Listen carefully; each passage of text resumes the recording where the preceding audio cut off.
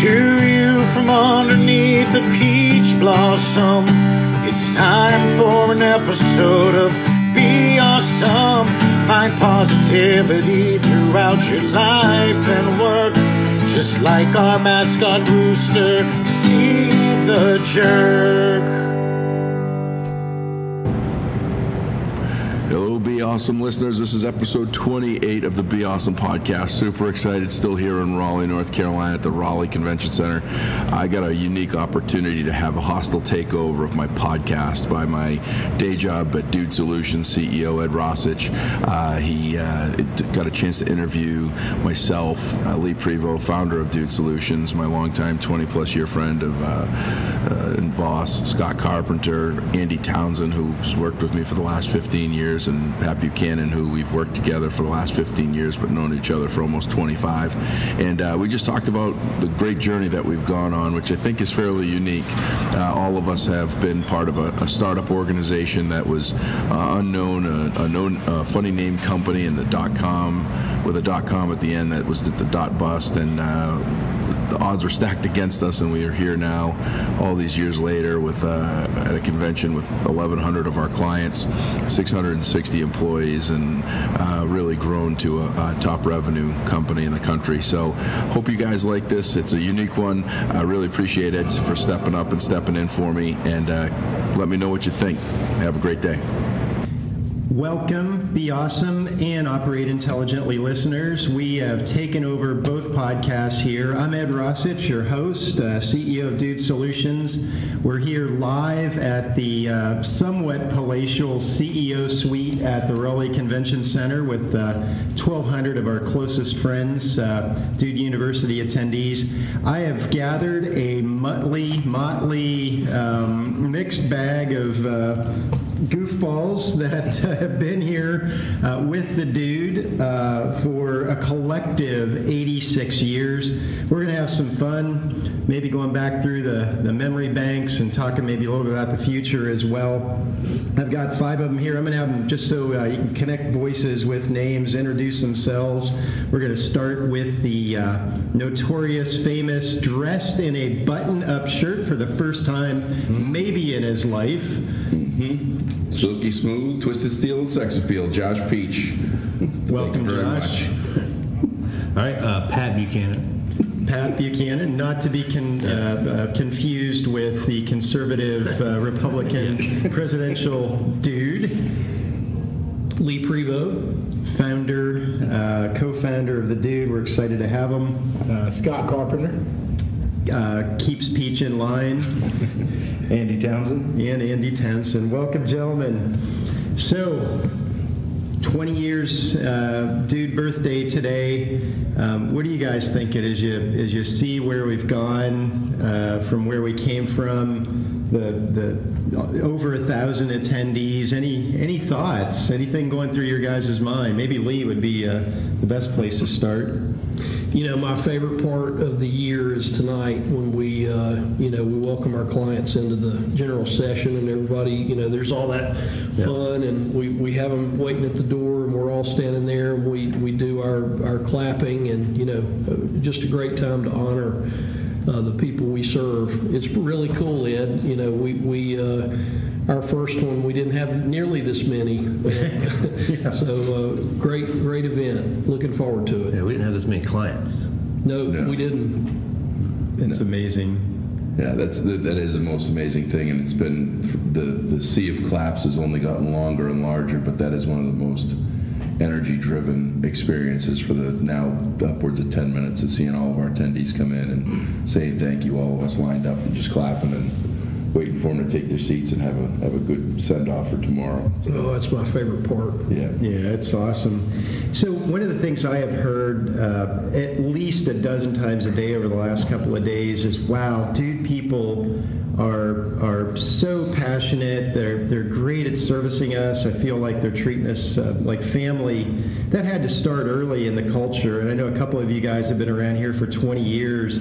My general belief is that culture seed was planted on day 1 or day 2 of the company. Maybe Scott or Lee or somebody. Talk about how you guys kept that culture going to the point where we've got people approaching me today saying, Joan. Yeah, you guys love. Yeah. I would say, and I know Lee would agree, it probably happened a couple months later because we had to get some clients first before we hired the head of CSC. And once we got clients, we hired Joan. And Joan was, she taught us that it was not a customer but a client, because a customer is somebody that does a transaction. A client is somebody that you stay with for life. Mm-hmm. And it's something that carried over with our whole CSC, but not just CSC, our sales, every department in the company. It was whether whoever you are, you pick up the phone when it rings and you help clients. When you're at Dude you take care of everybody. It's just something that started from the very beginning and has transcended all these years. So it's been great. Absolutely, yeah. And it's been a big help. The things that we do here really do help our clients. And so that makes it even more of a pleasure to help our clients and to teach these classes and to do all the things that we do here at Dude University. That's cool. I mean, it just shows. Like I said, I've gotten approached at least a dozen times a day over the last couple of days. All right, really key question. I'll tell you one thing, Ed. I'd add to it that I think it's transcended because as the leadership has grown and changed, even with you, I think that the same key elements of taking care of our clients, taking care of our employees. I think to be at a company that cares about its employees first, and then they care about their clients just as much. I think that is what keeps us going on and on and on. Yeah. If you don't care about your employees, you don't care about your clients, then you're not going to keep that culture going. So I think, kudos to you and the executive team for carrying that on. Well, good role models and examples to follow for sure. So I got to ask, we've got the Dude mascot. When did that get introduced into the? Oh boy, I just stepped in a dog pile here. When did that get introduced? And then I got to ask, who amongst us has worn the Dude suit, or maybe who hasn't worn the Dude suit? Yeah. Well, it was in my contract not to wear the Dude suit. I actually wore the Dude suit in Hawaii. Yeah, you did. Oof. That was a tough. When did on the timeline? When did that get introduced, and what was the thinking there? The Dude came at the very beginning, and I give Carsey Denning all the credit. Carsey went to. I believe the name of it was Peppers in Canada, which is the same company that designs all the Disney, character outfits. And we, I believe the first time it was worn was in a grocery store in Harnett County. Carsey wore it into the grocery store. Of course he did. And then one of the second times. Just for fun? Just for fun. Just for fun, and we have a picture of it. And then I think one of the second times, Scott and I and a couple of others went out to the Moscone Center in California in San Francisco. We had one of our large annual large superintendent's conference where we sort of debuted the Dude. And Carsey's son, Garen, we all went out to dinner the night before, and it was a garlic-themed dinner. Oh, no. And so Garen wore the Dude outfit, and he went up to this superintendent, and the superintendent's wife said, "Wow, Dude, you've been into the garlic." I would tell you the funniest story about the Dude, and it involves Lee, because I had told these guys I wasn't going to wear the suit because they made me be act man in the previous company. So I said, I'm not going to do this. And so Lee actually got in. We went to Alabama, and Lee goes, let's go on the beach, because it was at Orange Beach. He goes, let's go on the beach and get a picture of the Dude. We're going to write Dude in the sand and take a picture of it. Well, we're walking by the pool, and these little 8-10-year-old kids start running up to Lee and going, who are you? Who are you? Are you Mario? And they started kicking and hitting him and everything. So Lee started pushing these little kids in the pool. And I'm like, oh man, we're never going to make it as a company because they're going to get on Lee for pushing these kids in the pool. That's too funny. I think Herb Crawford had the worst duty. Herb Crawford had to wear the Dude out in the desert. And I think it was something like 115 ambient, and it was like in July in the desert. So And the head fan never worked. it didn't. That smelled so bad in there. It's like the head fan didn't work, and half the people never used the ice jacket, and so you'd get into it and it'd just be Yes. Yeah. Well, after living in downtown San Francisco and just visualizing the dude mascot walking around, people probably wouldn't even notice. Like, it's so weird out there. But, too funny. Well, tonight, the dude will be walking around the clients tonight, and it just fascinates me. The hugs, the high fives, the handshakes, the pictures. Clearly the dude mascot is something that people attach to, and it's so cool.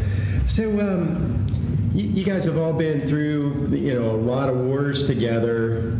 Like, in the early days, was there ever any doubt? Like, any doubt? And talk about that. Oh man, another one. Yeah. Any doubt that we'd be sitting here 20 years later? Early days, we had to help technology departments at schools actually trust software as a service.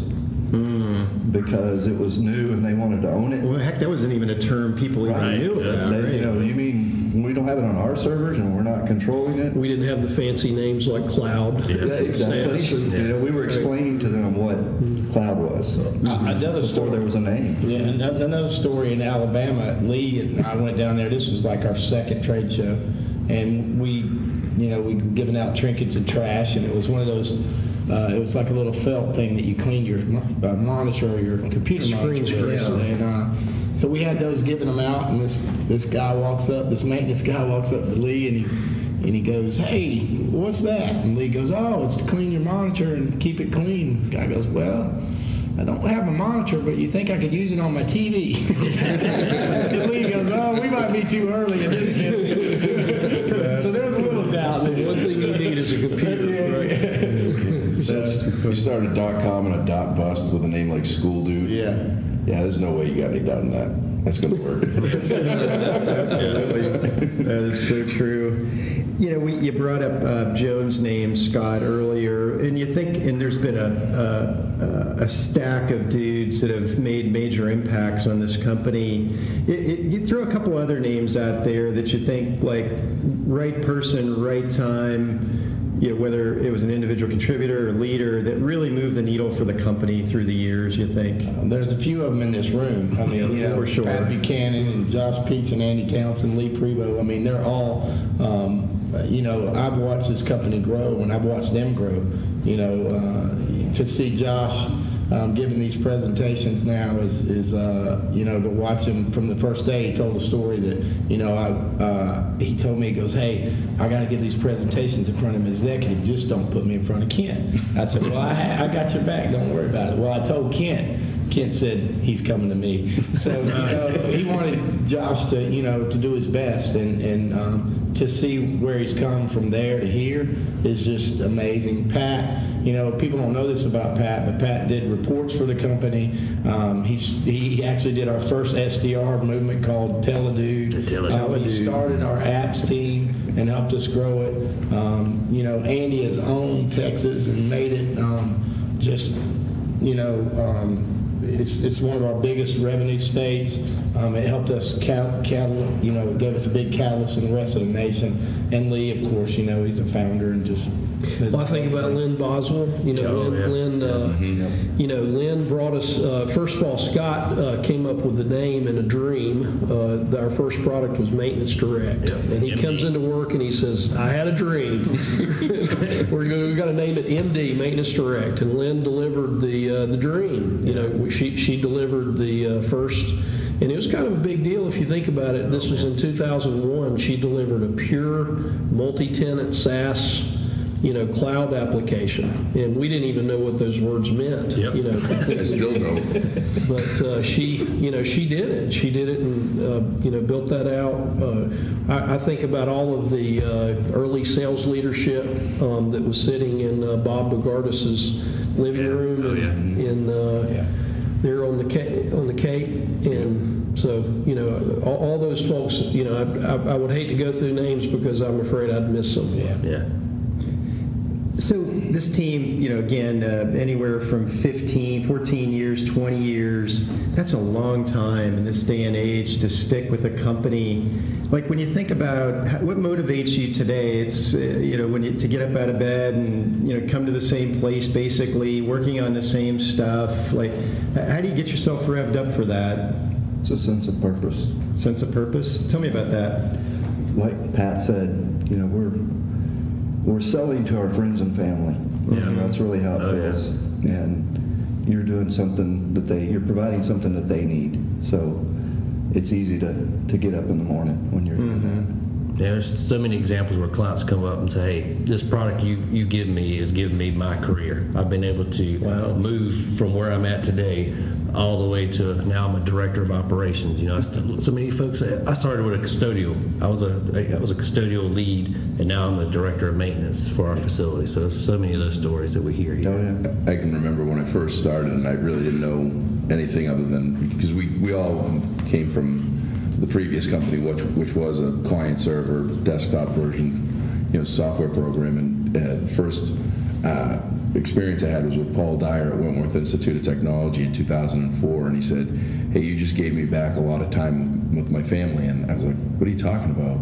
He said, well, now I can go home a little bit earlier and beat the traffic, and I can log into my account from my house, and I can be home when my kids get off the bus, and then I can go to work a little bit earlier and get my work done. But I have this freedom, and but I still have that accessibility. The work from anywhere. I mean, we had the work from anywhere back when we started, and nobody else did. So that's that purpose, and it doesn't take work when you find something that you love, and the people that you love that you work with, and the people that you serve, and that's what this is. I mean, it's very unique. Too often, I was out last night around town, talked to a few people, and people hate their jobs. And if you hate your jobs, it's going to go into your personal life. It's going to other things, and you just need to find what it is that you love. And I think we've all been very lucky that we found a synergy that we love each other real quick and real easy, and we look out for one another, and that just makes all of this worth it and easy. And you wake up with purpose. It's no work at all. It's just, let's go.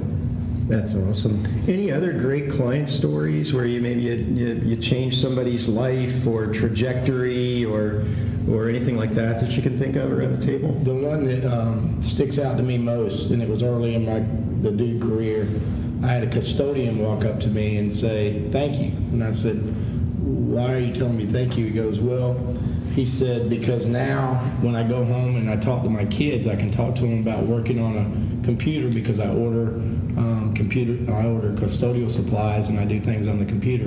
I don't go home and talk to them about cleaning the toilet. And he said, so, my kids are on computers. Now I'm on a computer. I'm starting to learn this. They made me do this, but I'm glad I did because now I have something in common with my kids, and I'm proud to be able to talk about that versus, cleaning the toilet. So it made a huge impact on me that this guy is looking at our software as something that changed his life to where with his kids, with his whole morale, with his whole esteem issues. I mean, it was just, it changed the way I felt about this. It gives them greater confidence. They feel better. It's like, Dick Wendell in Exeter Public Schools in New Hampshire. I remember going into his office, which was in the basement of a building, and you'd walk in and it was just a mess cluttered with brooms and light bulbs and everything else. And went back in there, fast forward 6 years later with the dude, and in 2004, and where all that stuff were now workstations. It looked like a computer lab. And so when people walked in there, they didn't think they were walking into a custodial closet. They thought they were walking into an operations office that was getting things done.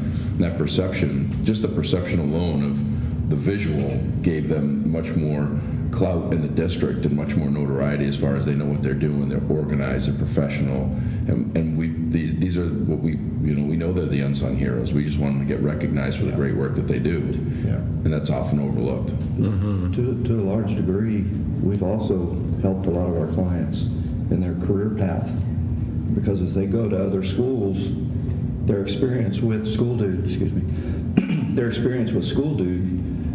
at the time, Now Dude Solutions, it was that they had experience using that system, and our system was in so many places that now our clients are using that to connect with their next career move.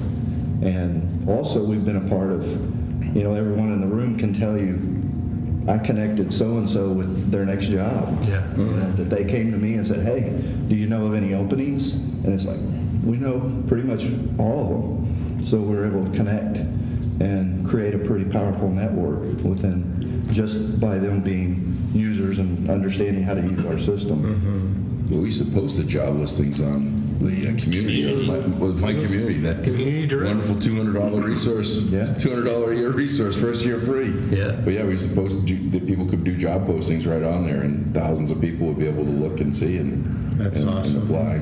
Yeah. So it's so funny, you know, obviously the company's gone through a process and the announcement last week, but one of the things I kept bringing up that people just were like, what? But, you know, our clients love what you guys have built so much. They're getting tattoos, they're writing songs. Yeah. Like, that's like a Harley Davidson type brand moment where, you know, they're identifying with the dude. What do you think that's all about? What did you guys do that created, you think, that sort of fervor and, hey, I'm gonna ink my body up with the dude logo? Like, what is that? I think it goes right back to, you know, Lee's initial comment. I mean, our clients, the majority of them, don't get recognized like they're going to get recognized tonight on Tuesday night. They don't get that true sense of appreciation that just shakes a building that says thank you for giving us your 4 days and then going back and give us 361 more.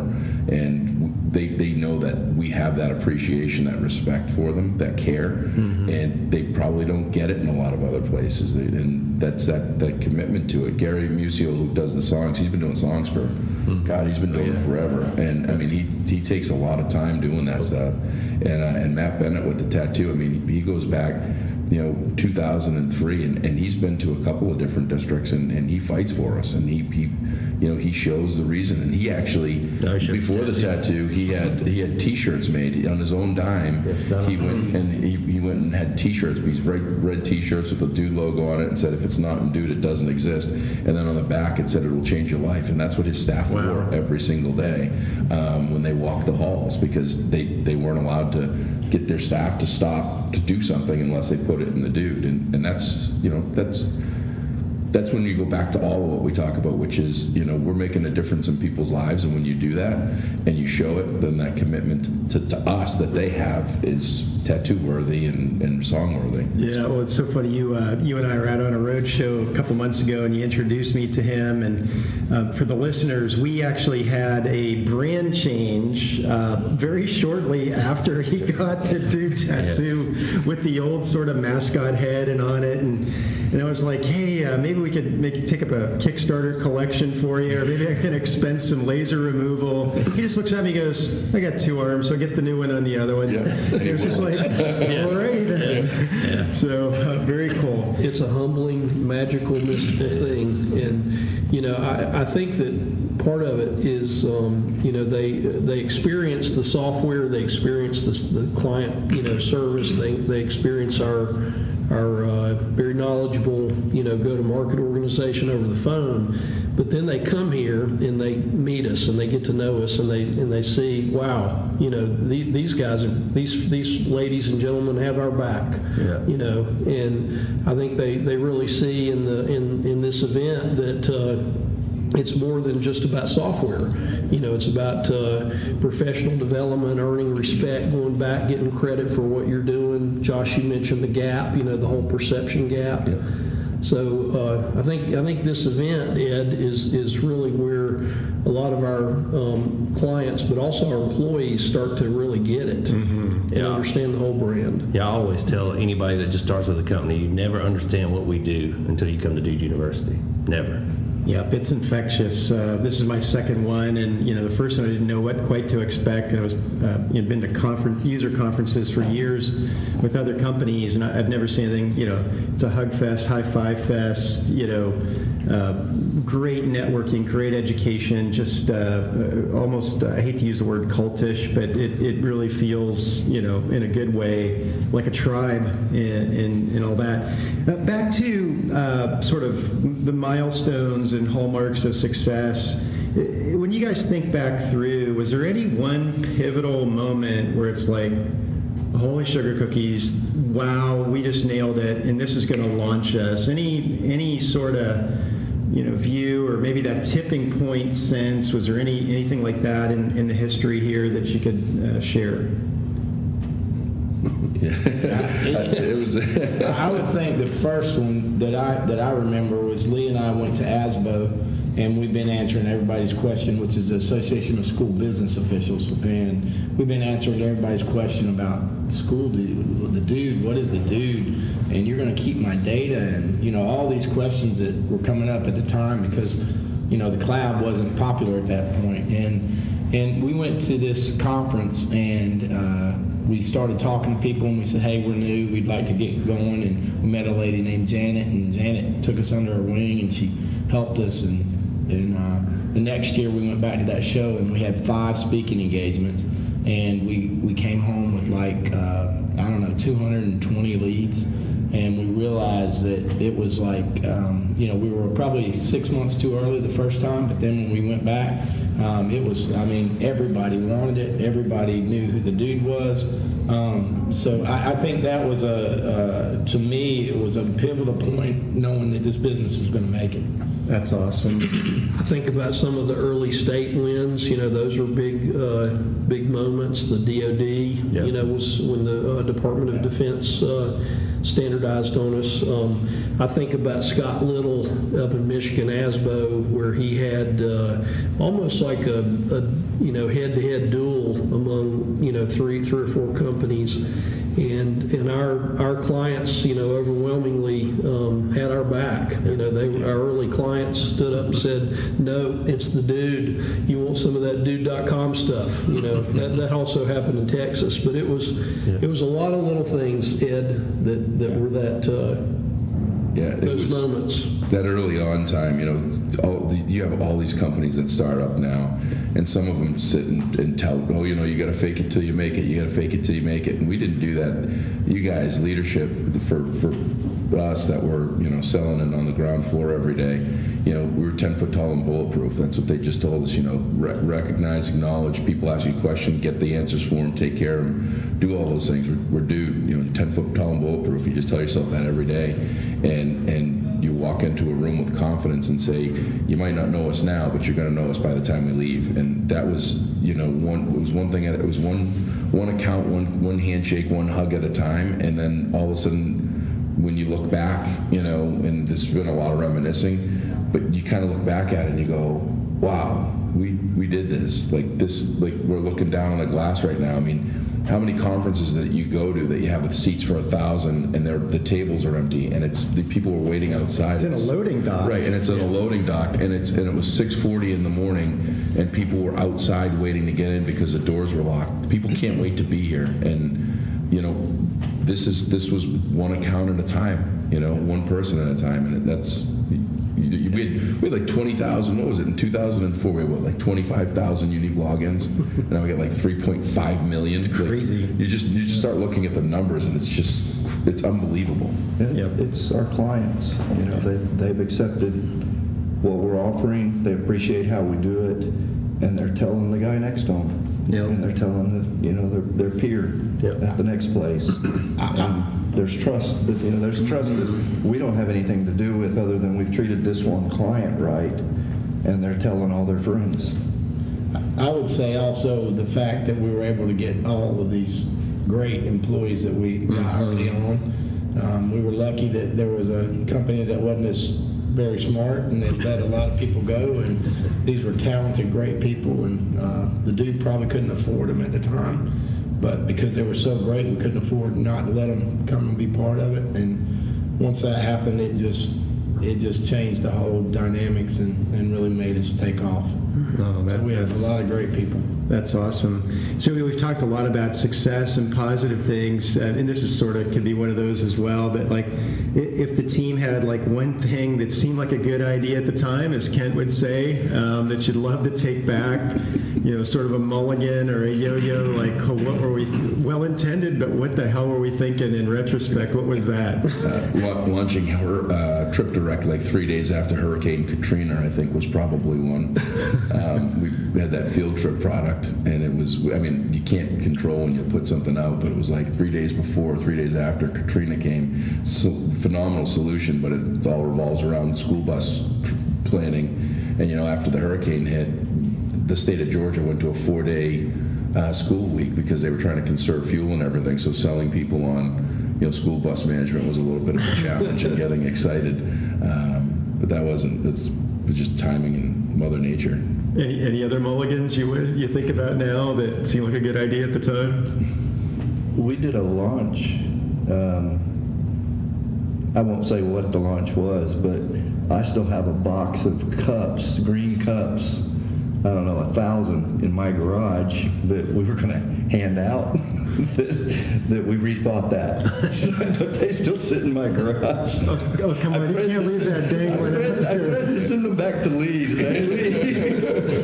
can't leave that dangling out there. Come on, what was it? You got to at least send us the cups. It was a launch. We were trying to kind of rebrand ourselves in the higher ed market. Okay. Oh, yes. So we had we had a trade show that we were doing popcorn, and we were going to put it in these cups to hand out. Right. And so what was wrong with that? Well, we did that one trade show, and I had all these cups left over, and we kind of had decided that wasn't the right move at the right time. The higher ed name didn't get. Yeah. It didn't evolve. Okay, come on, guys. I still have those cups sitting in my garage. These are old days. We may need Lee. I think Lee has to finish this.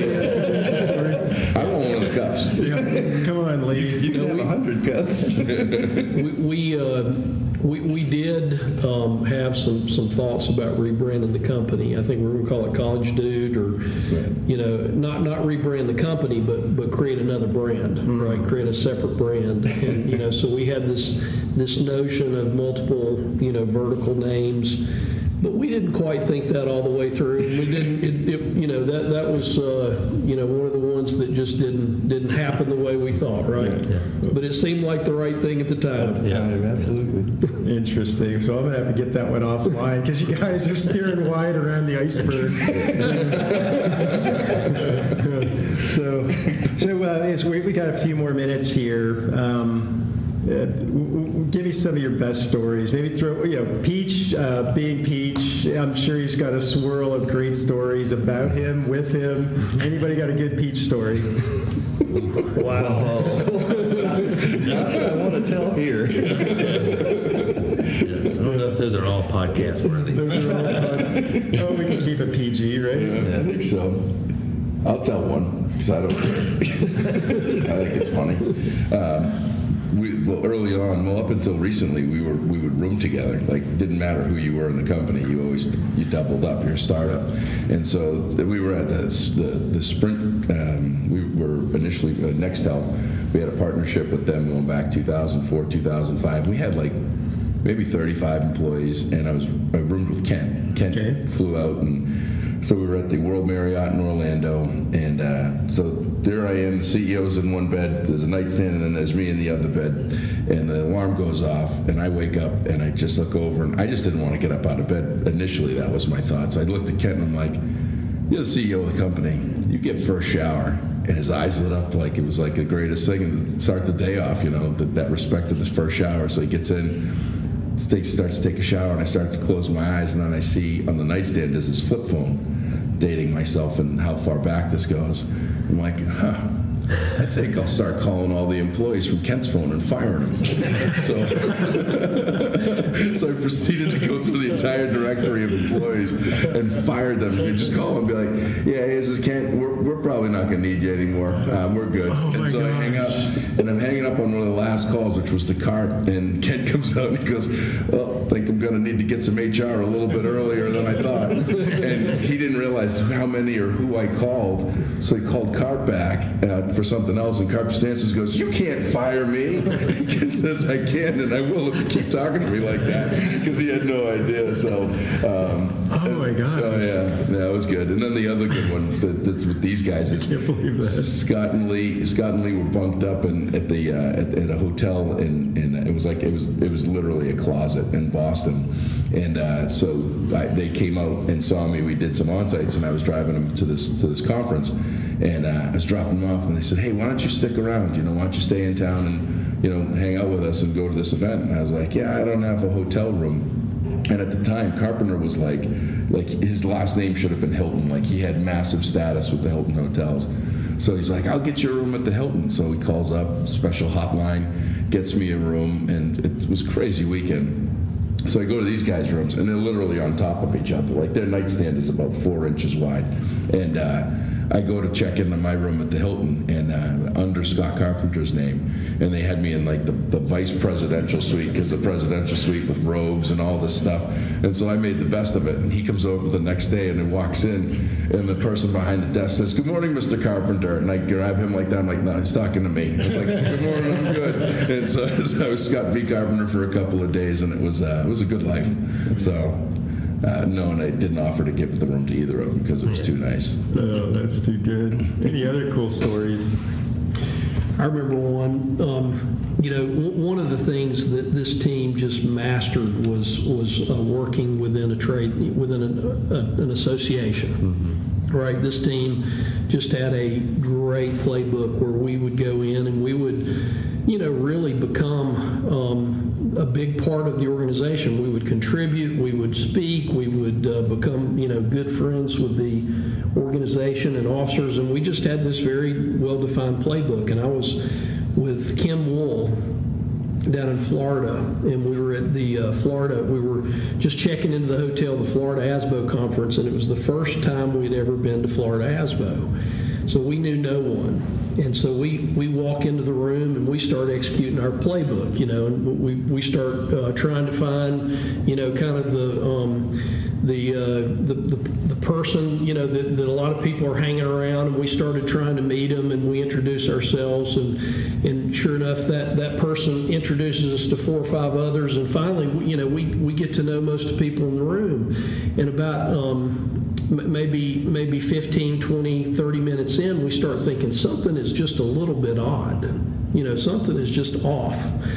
We're 45 minutes into this thing, and we're not even at Florida ASBO. We're at an insurance conference, and it's like the state insurance,